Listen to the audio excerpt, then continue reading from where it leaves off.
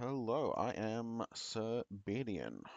You might know me from places such as Reddit and my guide on Imgra. Today I will be starting my Let's Play of Aurora 4X for all you fine people.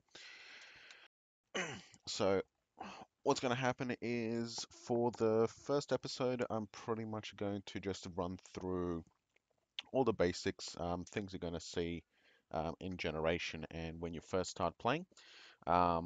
Most of it's going to be probably fairly dry. So if you want to get stuck into it, or if you're familiar with all of this, you can just skip to the second episode right away. So let's get stuck into it for all the new people. So this is the map generation, the universe generation window. You get to it when you first see open Aurora. You will see a window like this, which is a game selection because you can have multiple games running. And when you hit the new button, you will see a window like this. Now, I've already made the changes, so I don't have to come up with them on the spot. So here is the name of the game, which is visible up here. In here is a Space Master password. Space Master is a mode that basically is kind of like an admin mode. It lets you do things that, like create ships out of nothing and research things instantly. So if you have a password here, you'll be required to put it in to switch into Space Master mode. Otherwise, you can just leave it blank. Starting year is purely cosmetic, no impact whatsoever on the game, purely a number on display.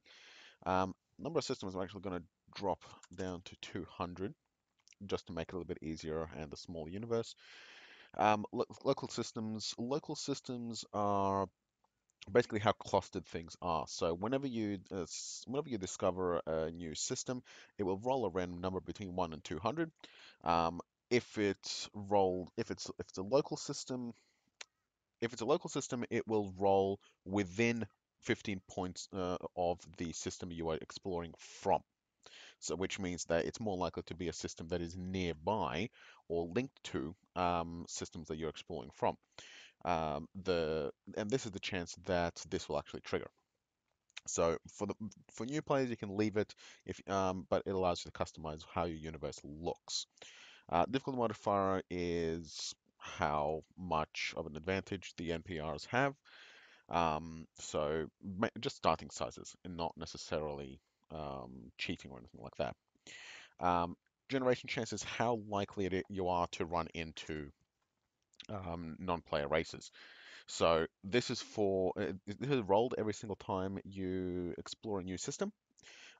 This number is for when a non-player race explores a system. This number is for when you explore a system. Keep in mind this only is rolled when a suitable planet is generated by the system generation. Here you can see the specs required. So if it doesn't generate a suitable planet, it will not attempt to generate a non-player race. Construction cycle time is how often all industry is calculated. This is default of 5 days. You can make it lower or higher. Lower means the game works a lot harder during these cycles. So if your computer is weak, i.e., more than about 5 years old, you might want to keep this higher or anything like that. But lowering down doesn't mean that you generate things more often. Minimum number of comets, pretty straightforward.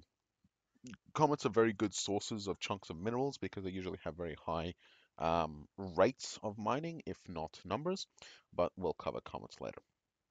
I made just changed it to Empire from Federation because as an emperor of all mankind, I want to be emperor.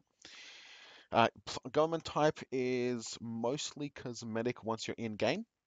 Um, The biggest impact is, as you can see, it changes how many research facilities, shipyards, tech points, and all that stuff you get.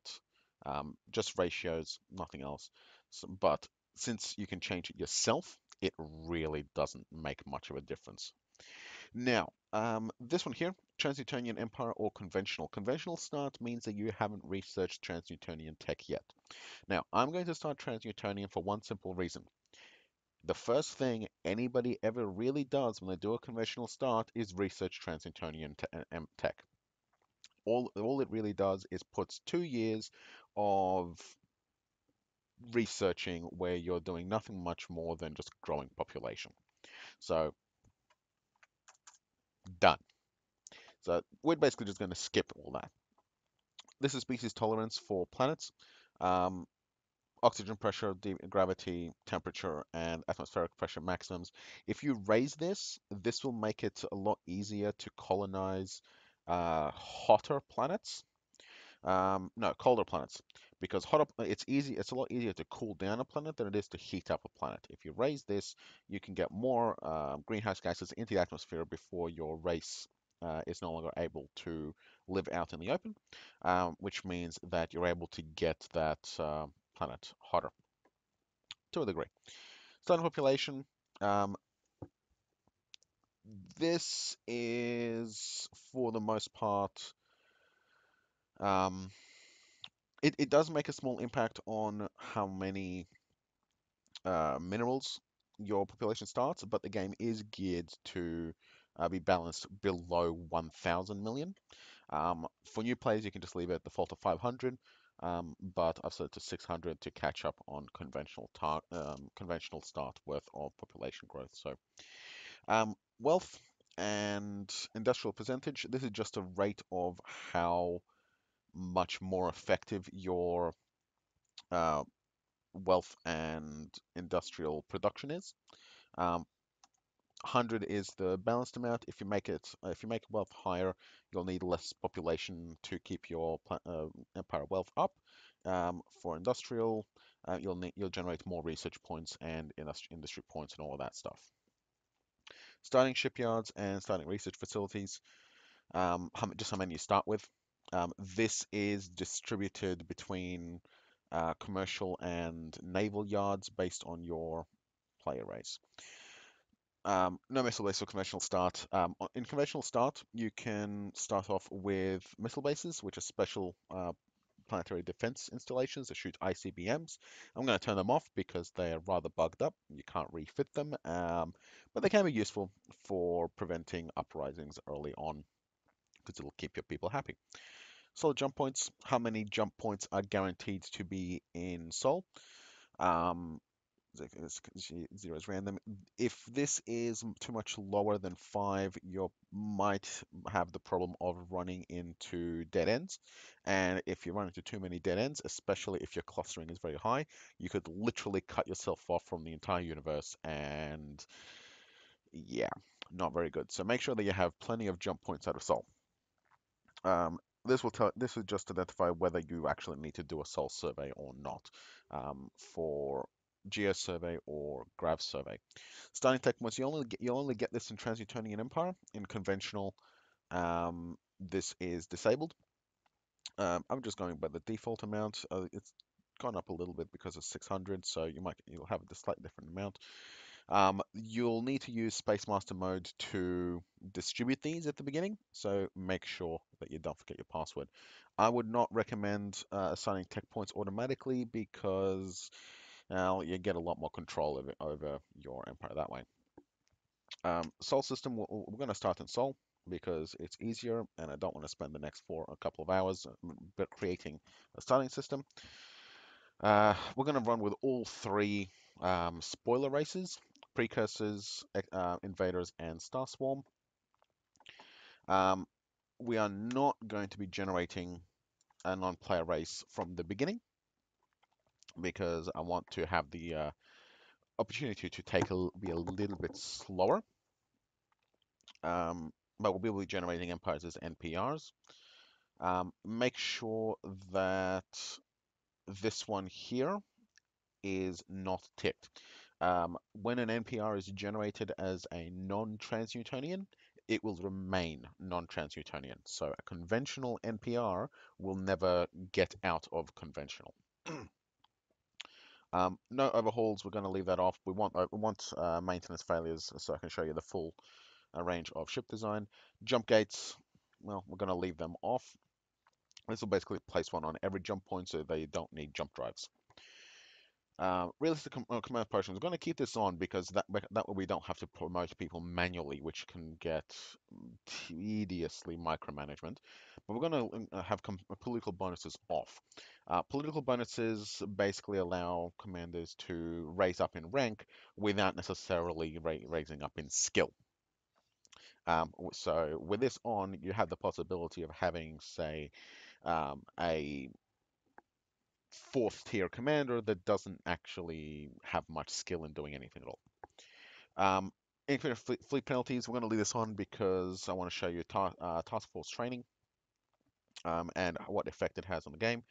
We're going to have the real world systems off. Real world systems will generate star systems based on real life stars. So stars will be named after real life stars, and it will generate bodies around them based on that. Um, I'm going to leave this off because um, things like nebulae will only generate if this is off. I believe black holes as well will only generate if this is off, unless Steve has put some in there.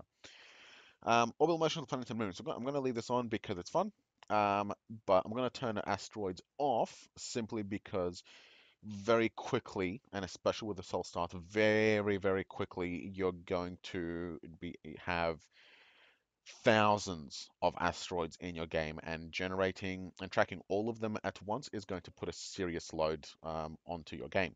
The game already has, in version 7.1, it already has a major problem with slowdown with civilian shipping.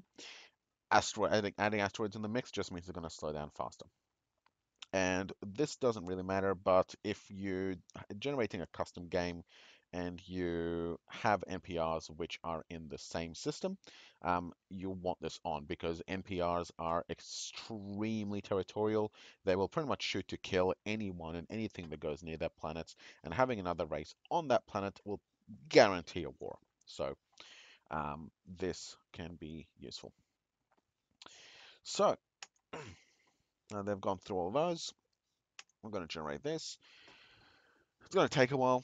Don't worry about how long it's taking. Aurora is famous for finishing what it starts. Unless it flat out crashes out back to desktop, it will always finish what it's doing. Guaranteed. Um, it's very good like that. So we'll let it spin for a bit, and we'll get one more pop-up saying that it's complete in a moment.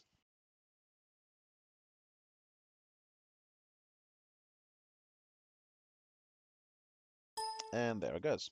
Click OK, and we're back here. So this shows you a very quick summary. Um, there's a game name, max number of systems, generation chance, difficulty construction and generation, comets, truce, passwords, starting year, and all the various check marks. Um, with detection, this will allow you to get around NPRs which are stuck in mutual combat with each other. This is not really going to be a problem with us. And for disasters, you can also set the starting star warming up or cooling down, which is of course going to change the temperatures on all the planets. We're going to leave that off because, yeah, what we want to be able to explore the game without trying to without having to worry about moving our population further and further out or in or getting the hell out of Dodge. So, 40 minutes, going to take a cut. Hopefully YouTube won't complain about the few extra minutes, and we'll continue on with the game in the next one.